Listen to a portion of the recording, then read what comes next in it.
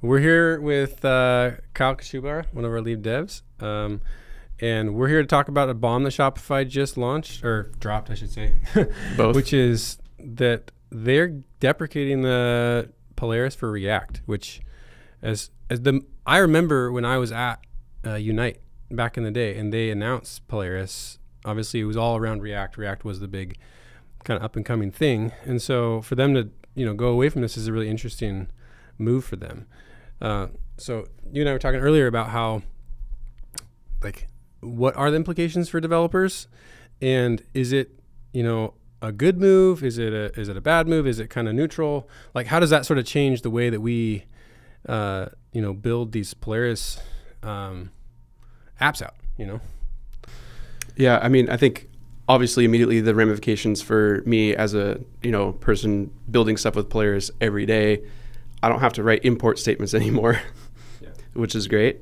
But also it's like, I think the bigger win is that it's framework agnostic, which is weird because it's not really a direct benefit to us because we just use React for everything. So it's not like and we're pretty committed to the React framework, right? Like we're not just gonna up and switch necessarily. Yeah. But I wonder if maybe their recent involvement and investment into Remix V3. I don't know if you've seen anything about that yet, but maybe they're kind of paving the way for that. Yeah, it's interesting because we're really big on TypeScript here at Helium, and it'll be interesting to see does that simplify it in terms of all these components have different props that they now support, and bringing in those types into your code base. Do you feel like that's a good thing, or does it make it more tricky for working with a TypeScript setup? Yeah, I wouldn't necessarily makes it more tricky because we're all already used to when you need a new feature for something, you go npm install at Shopify/Polaris or whatever, and boom, there you go. So for TypeScript developers, they're probably going to be doing the same thing because how else are you going to get the latest type definitions for Shopify Polaris? So you're going to end up inevitably with this thing where Shopify will release this new changelog and say, there's a new element in Polaris, and then I'm going to go try and use it in TypeScript, and it's going to be like, this doesn't actually exist. And sure. Then you have to inevitably install it just like you would before. So not anything new, but kind of removes that benefit of, you don't have to worry about versioning Polaris. Well, it's like, well, we still kind of do. So yeah, that's a question I have because, Shopify's claiming that you don't need to version these anymore, right? Because they're just going to keep it up to date all the time. You have their script running. But now it kind of puts a weird spin on that because when they do add, let's say, new components, then, and you're working with TypeScript, you need to make sure you're on the latest version of that, right? Because that's clearly versioned. But, how confident are we in Shopify to be able to, not release breaking changes as, these new updates come out? I guess I'm just a little, it seems like it has some pros and cons, but I'm curious what your thoughts are on yeah. Well, clearly Shopify can't say we're never going to push bugs because they've done that with AppBridge, right? With Meteor, our mega menu app, we launch our menu editor in a full screen modal, and we move that from a modal to AppBridge. You can and tell it to present your app in a full screen mode and take over the whole window over the Shopify frame. And I'm pretty sure I recall them breaking that at some point, but they're going to push a bug at some point. They're going to push something that changes something, whether it's a bug or not. We're going to have to go in and address it because it creates problems in our production apps, and now we have to immediately go up and fix it, which I hope doesn't happen often, but we just hope. Yeah. Yeah, it's interesting because one of the kind of cool things is it seems like they're kind of bringing these components all under one roof now. So where you used to just have, Polaris components that you'd use inside your app, you also have these AppBridge Web Components, which aren't necessarily using different dependencies, is the way I understand it, right? They're you just use the same. Am I wrong about that? Do you have to bring in a separate script to support these, or is it just kind of one? Yeah, I think they do have a separate script. Okay. So probably right, next to where we're outputting the AppBridge script in our HTML layouts, we're probably gonna need to put that in there too if we want to transition to this. Yeah.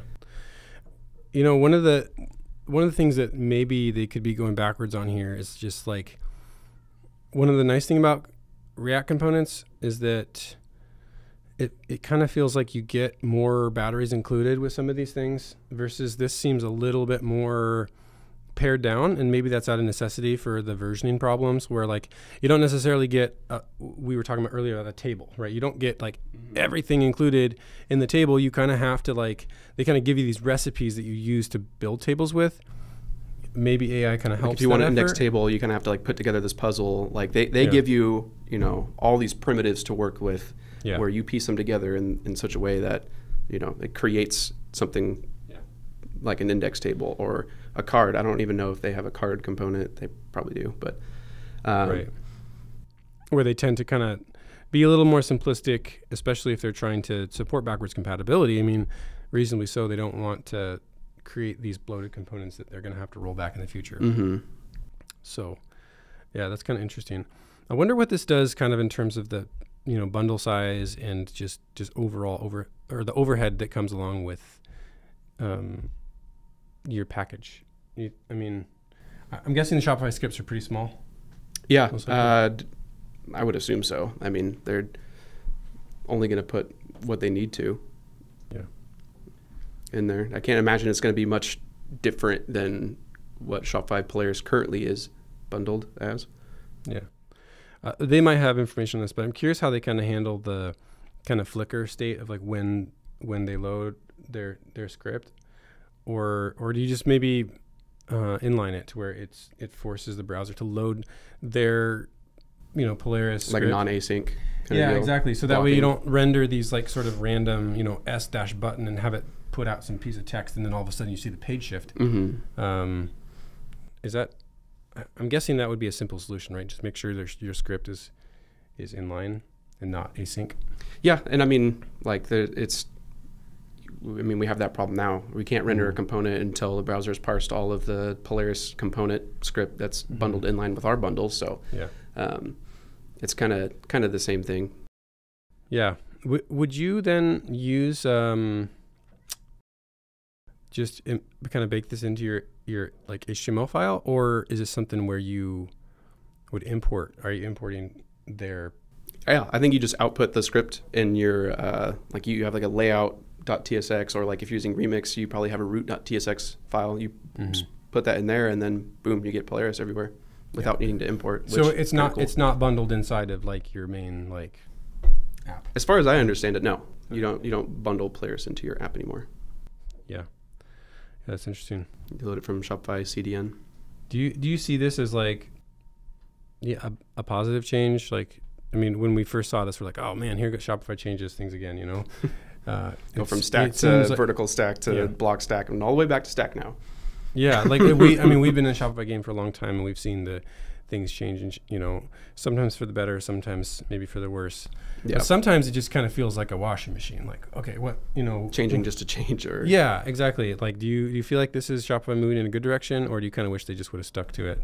I think so. I think being framework agnostic it works for a lot of people, right? Because not everyone wants to use React. People, it's increasing, you know, this opinion of choosing something else over React. Like some people like Svelte, some people like Vue, some people like, you know, Remix v3. So yeah, I think it'll be cool to see, you know, what people can do with Polaris now that they're not really restricted to React. Sure. Yeah. Yeah, that makes sense. I'm kind of curious, like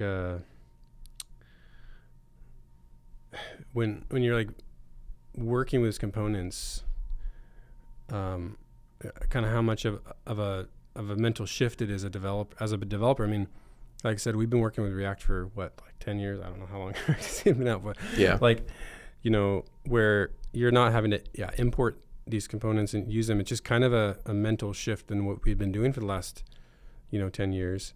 And it's kind of a big change, I guess. It is a front end dev. Yeah, it kind of changes the way that you approach it, but I think at the end of the day, it's still all, you know,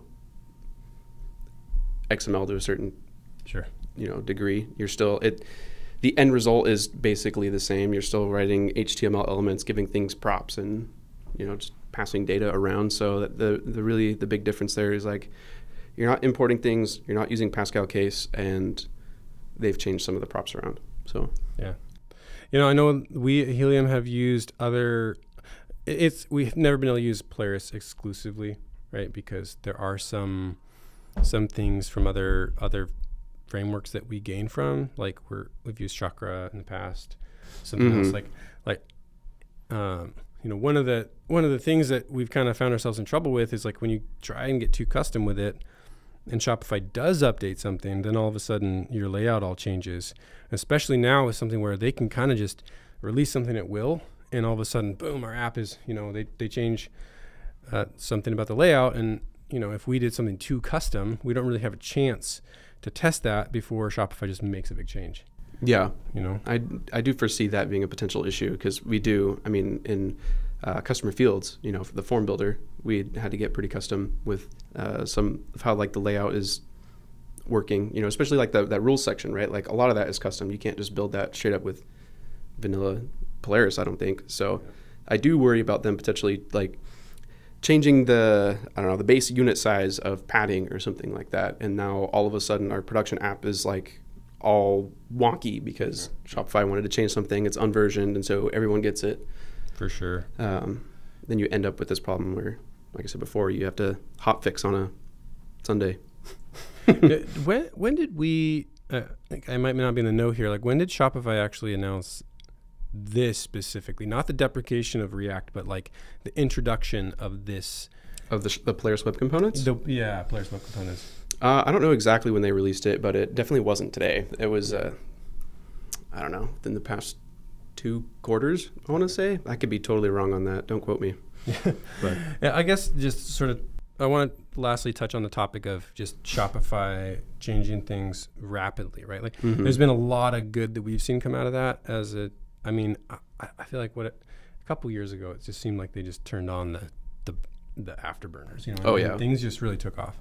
And just change after change after change. And in a lot of ways, we're saying, like we needed that. We've been waiting for meta-field definitions and a lot of those things where we couldn't even interact with them before. And now we have all this API access. But it also comes along with like, man, they're moving so quick, it's sometimes hard to keep pace with it. And especially if they're saying, hey, we're not just like phasing this out. We're like, we're not going to work on it. Like it's gone. How do you feel like that kind of affects us as Shopify developers, like kind of that whiplash? Yeah, there's always going to be like short-term pain whenever there's a big change like this. I feel for all of the thousands of apps out there that are using React Polaris and now have to make this shift. I hope the Polaris migrator supports this web component change, but honestly, I think it's a great direction. I'm happy to be developing in a platform that's being built by a company that's not afraid to move quickly and fail if they need to and figure out what is the right path. Yeah. That churn is frustrating, but at the end of the day, it's always good to make sure the windows aren't cracked and clear the cobwebs and make sure that everybody that's part of the ecosystem, nobody ends up as a legacy Polaris dev. I think it's really good for a company like Shopify to keep the reins on their dev community. Trying to push that forward. Yeah.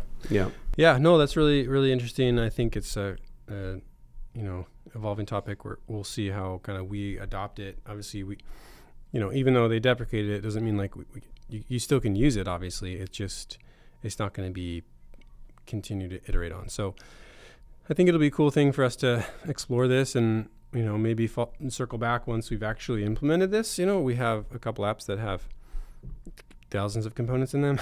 And so, going through those and changing those out kind of iteratively, it's unlikely that we'll go through and do this all at once. It probably just kind of happen piece by piece. But maybe we'll have to circle back in 6 months and report our progress. But anyway, that's it. I think it's going to be interesting to see it play out. But thanks for tuning in. If you guys are developers and you're interested in kind of continuing the conversation of this new Polaris web component, we'd like to hear about it. So drop a comment, and we have humans that actually interact with the podcast. So just we'll respond to you, and we'd love to hear it. All right. We'll see you later. Peace.